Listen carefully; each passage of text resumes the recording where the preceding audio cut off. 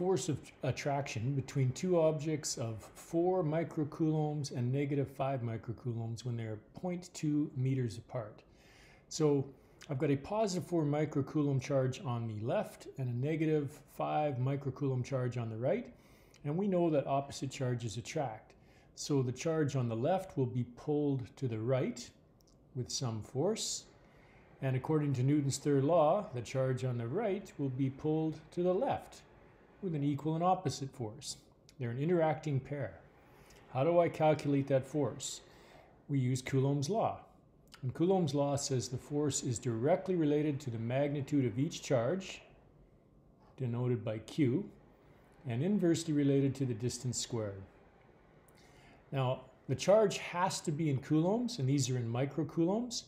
There are 1,000,000 microcoulombs in 1 coulomb. So all I do is multiply by 10 to the -6. So K, 9 times 10 to the 9, Newton meters squared over Coulomb squared. That's straight off your formula sheet. Q1, 4 times 10 to the -6 coulombs.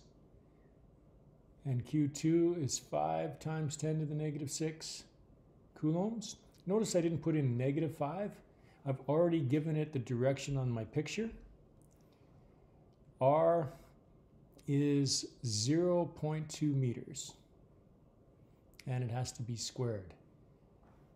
And when I run all that through my calculator, I get 4.5 newtons. Now, we want to know the force of attraction. Notice that I didn't put a positive or negative sign in. It depends which charge we're talking about. If I'm looking at the charge on the left, my 4 microcoulomb charge, I would say it's to the right.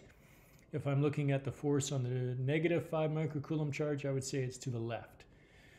So they're attracting. That's probably fine. Now part B asks, what happens when the distance is doubled? Well, if you look at your equation, it's K, Q1, Q2, which we're not changing, all over R, all squared. And we're going to just double R. So my equation is going to look like this. K, Q1, Q2, all over 2R, all squared.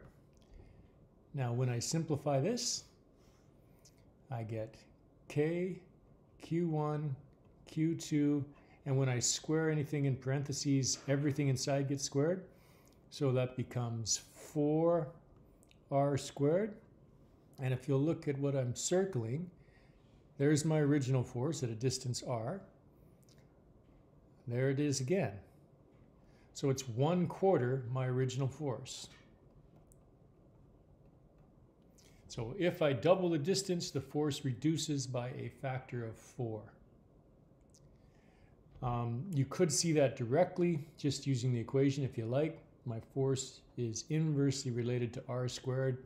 So if I double R, 2 squared is 4, I get a factor of 1/4. If I triple it, it would be 1/9.